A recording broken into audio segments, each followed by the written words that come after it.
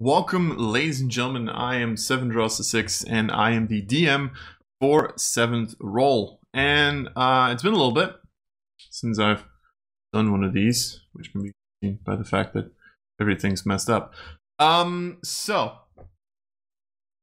this point, when I'm recording this, the entirety of the Elemental Master up until version 0.5.6 should have been uploaded. But in those couple of weeks, I've, been kind of thinking and kind of, homebrewing a little bit more.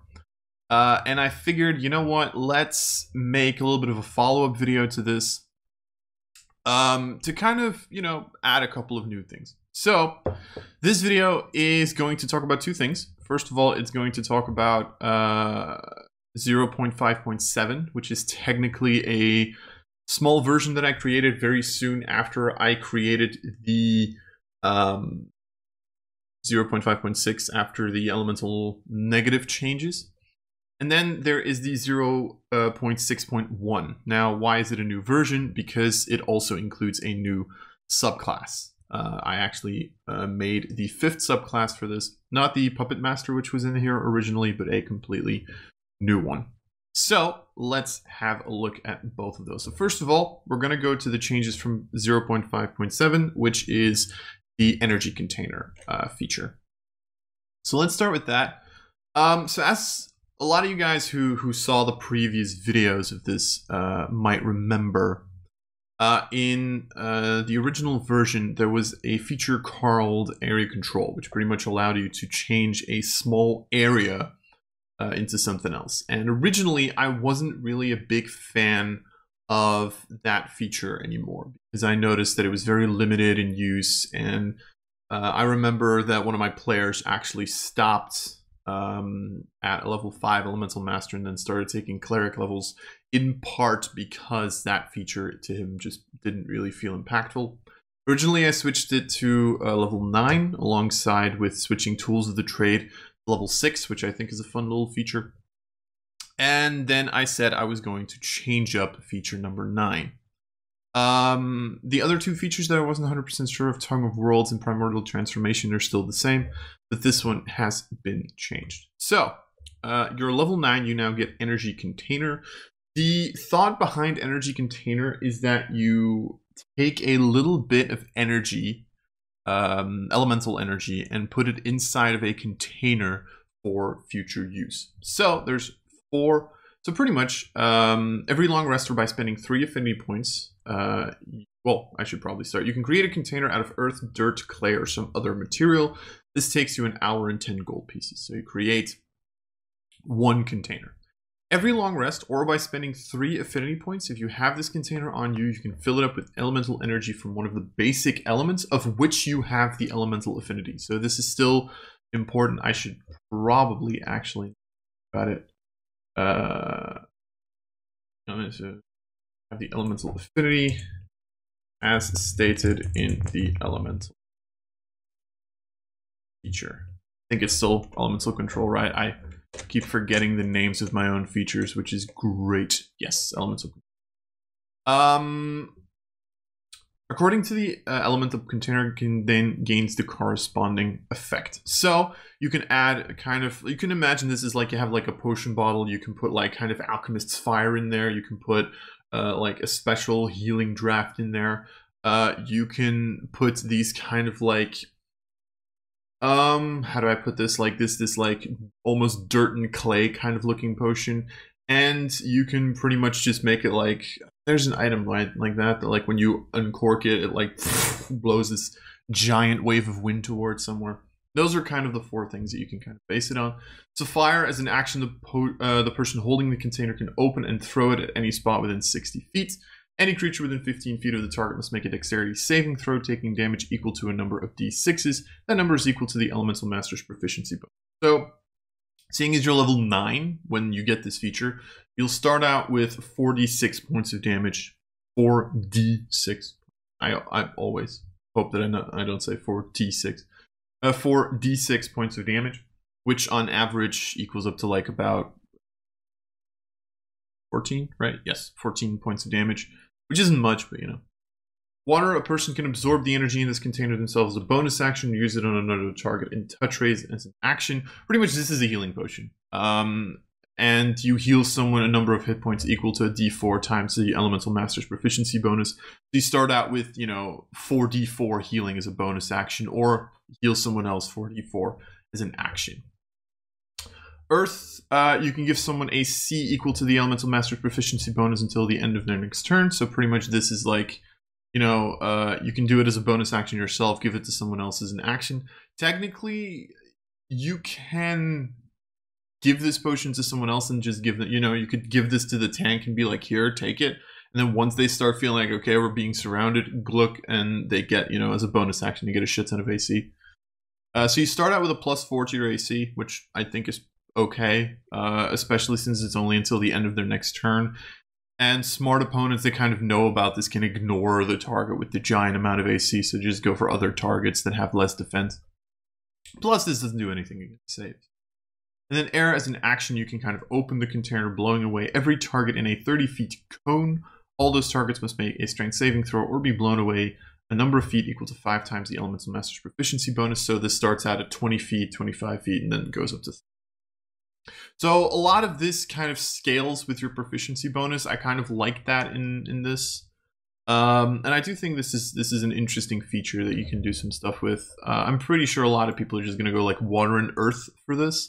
But I have the feeling that a lot of the like pick an element features kind of just are going to have preferences, and you're going to kind of have to pick like, what features do you want to get? Like the air, I don't know how many people are going to use air as like a base, but if you want to use air, or if you want to use like cold, you do need to get your hands on air at level 11. So it depends. But I think this is a better feature. This feels better. The one thing I'm thinking about is making this D-Force +1 just to be like in line with healing potions. I think that would be cool, but you pretty much get like a free healing potion every day, which I think is fine. Like one healing potion. You also need to spend your bonus action to drink it. I think it's fine, personally. At least at the moment. You guys can always give. All right, so that is the 0.5.7 change, right? So then we go to the interesting part, namely the 0.6.1 change, which is the reason that we're actually at 0.6.1. And after this, probably at 0.6.2, because I am going to note that as a new change. I'm probably going to make the 0.6.2. The fifth subclass, as you can probably glean from the title, is the Path of the Lightning Lord. Now, the Path of the Lightning Lord, one of the things that I had been wanting to do was I wanted to allow lightning as an element, right? Technically, there's a lot of quasi-elemental planes. The thing is, lightning in... originally, when I originally created this class, lightning was actually the fusion between air and fire.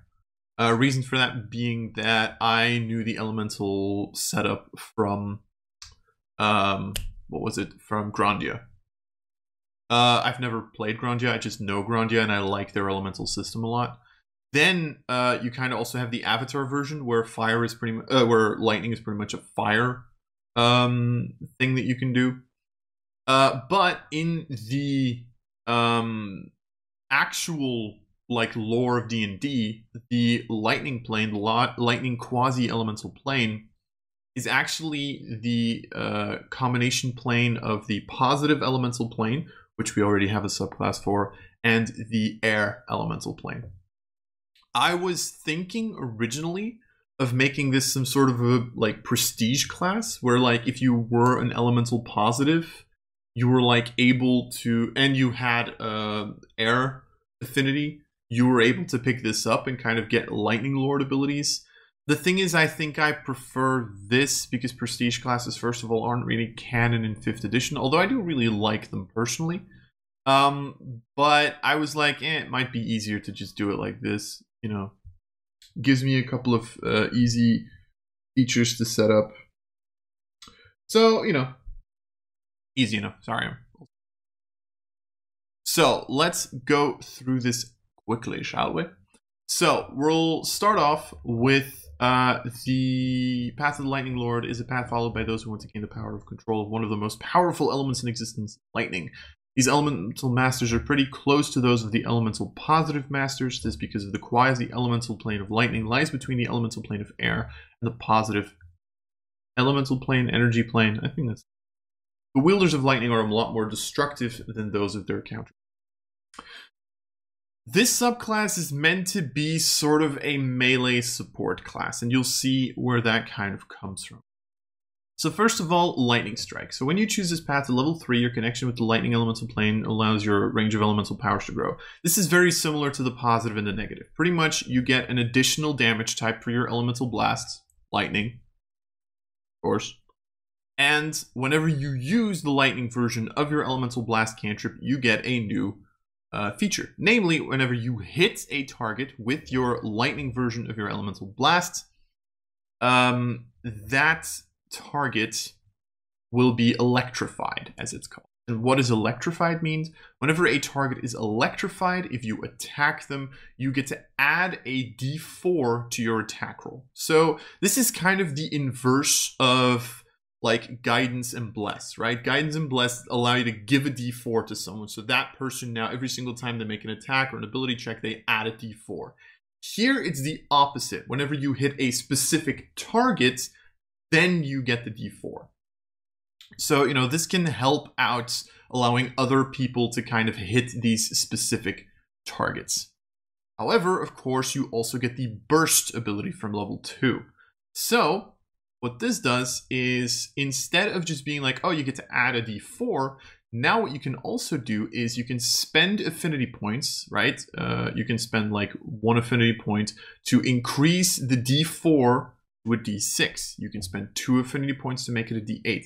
So this is pretty much meant as kind of this element where like you can allow all of your friends to have a far easier time to hit the target. You can kind of see this as like there's lightning running through their body. So they're kind of like, you know, stuck in that position, have a lot harder of a time dodging out of the way. You have a little bit of an easier time finding the spots where you can hit them.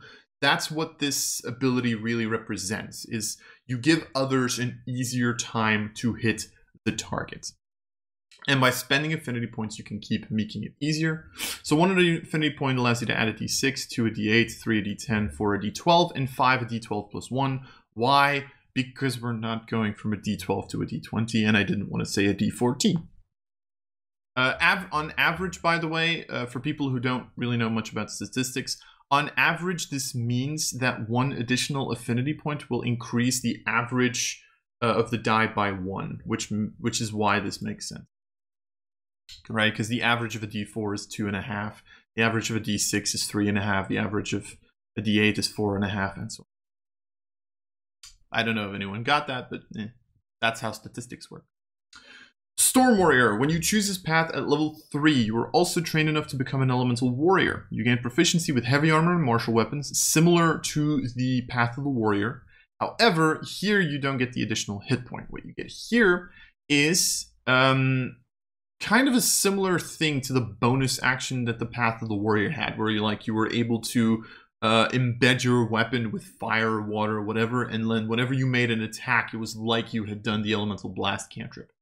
It's similar here, only here what happens is, whenever you hit a target with a melee attack, you don't have to use a bonus action first, but whenever you hit a target with a melee attack, you can kind of see this as the electricity going through the weapon and hitting the target. Meaning that whenever you hit a target with a melee attack, that target is treated as having been hit by your elemental blast with a lightning damage type. So what that means is whenever you hit a target with a melee attack, you can electrify them. That's really the way that this works. Pretty much this allows you to be a melee support warrior, right? You're kind of like, you're not really a tank because you don't have as many hit points. But what you can do is you can kind of stand in front of someone, hit them, and allow someone else to have an easier time to hit them. And you don't have to like literally go from a range and start casting Elemental Blast, which I think is. All right, then at level 5, short circuits. When you reach level 5, you can push so much lightning through a target to immobilize them. Whenever you hit a target with a melee attack, you can spend 1 affinity point to have the target of your attack make a Constitution saving throw against your save DC. On a failure, they are stunned until the end of your next turn. You cannot electrify the target with Lightning Strike or Storm Warrior abilities if you do this, at least not on the same attack. A target can be electrified and stunned at the same time. They can, however, not be electrified and stunned by the same attack. A lot of people will immediately realize this is pretty much the Monk feature. This is Monk's Stunning Strike. The thing that I will say is I do think Monks is more powerful, right? Because Monks have 2 attacks base. They have the extra attack feature. They have the bonus action attack in their unarmed strike, and they have flurry of blows, which means they have an option of like doing 4 attacks and getting their stunning strike off. Whereas here, technically, base in the class, you only have 1 attack. Because you might notice that you don't get an extra attack in this class. It's something I've been thinking about. I've been thinking of allowing a secondary attack at level 5 as well. But I'm starting to feel like at that point I'm making the subclass too powerful. So I don't know. I've also been thinking of dropping this last feature. I've been thinking of allowing someone to both electrify and stun them. Or when they're stunned, they're electrified. Something like that. Not sure yet. But I think that's going to be the way that we do it for now. Level 7. When you reach level 7, you've been able to see how to conduct large amounts of electricity through your body. You can spend 3 affinity points to cast Lightning Bolt. Easy feature. Made sense, in my opinion. Lightning Bolt's one of my favorite spells. I actually really like Lightning Bolt. Fireball's boring. Lightning Bolt's awesome. I'm going to get so much shit for that from one of my best friends, but fuck it. No, but I just think this is something that's fun. It also adds a little bit of damaging capabilities. The one thing I'm thinking about is maybe also adding the electrify effect on that. I think that could be cool. That when they fail to save against Lightning Bolt, they're also electrified. And you can spend additional affinity points to then also burst it. That's like the one thing. Then, Storm Rebuke. That should probably be Storm's... Storm's Rebuke. When you reach level 11, you get the ability to strike back against your opponents as if your weapons are drawn to them. Whenever you are hit with a melee attack, you can use a reaction to make a melee attack against a creature that hit you. I mean, really self-explanatory, but to kind of talk about the flair of this, the way that I saw this feature was kind of as like someone hits you, and the moment they do, there's this contact between you and your targets. And so now the electricity runs through you, runs into your opponents, and kind of that's how they then become electrified if they get hit. Or, of course, if you want to use Short Circuit, you can. Because that's kind of the fun thing. This works together with both Storm Warrior and Short Circuit. Right? You can attack them and just electrify them, or you can attack them and try to stun them. That's your choice. So this gives you like the ability of an additional attack. And then finally, the level 17 Ultimate Storm, very much reminiscent of both the Path of the Caster and Path of the Elemental Positive. When you reach level 17, you have learned the Ultimate and Lightning Elemental Magic. You can now cast Storm of Vengeance at the cost of 9 affinity points. And you can't cast it again until you finish a long rest. I'm going to be honest, this is something I'm thinking of changing. Currently, I think it's cool. I've got to be honest, I personally, how do I say this? I personally don't necessarily like this as much as I don't like the Storm of Vengeance spell as much. I think it's just, in a lot of cases, an inferior Meteor Swarm. I know that there's a lot of people who will argue against that, which is why I'm leaving it like this for now. I do think it's a cool feature, or a cool spell, sorry, and cool feature because of that. But it's not my favorite. I think this still needs some tweaking. Honestly, the entire subclass still needs some tweaking. I've also been thinking of like maybe pushing Short Circuit to level 7 and just making level 5 you can make a second attack. So you can kind of electrify. That's also something I've been thinking about, of just dropping the lightning bolt spell. Because it doesn't really feel like it makes that much sense right now. I'm not sure. This is like a work in progress. This is something that I'm still going to be working on. Actually, technically, I don't have to make this a 0.6.2 version yet, right? I barely changed anything. Yeah, I'll just leave this as 0.6.1 and make a new version. But yeah, so this is the current version of this subclass. If you want to know the main class, there are a couple of videos before this. I hope you guys will enjoy this class if you do try it out. I don't know how quickly I'm going to make another video on this because I don't really have inspiration for other subclasses. I might bring Puppet Master back, but I don't think so. Not a big fan of my own Puppet Master. So, Puppet Master subclass, by the way. I don't have a Puppet Master. I am a Puppet Master. Yeah. I'm rambling. But so, with that, ladies and gentlemen, this has been 7 Draws to 6. Hope you will enjoy this class. If you did, please leave a like or comment or subscribe or whatever. Do your thing. And with that, ladies and gentlemen, this has been 7 Draws to 6. Until next time.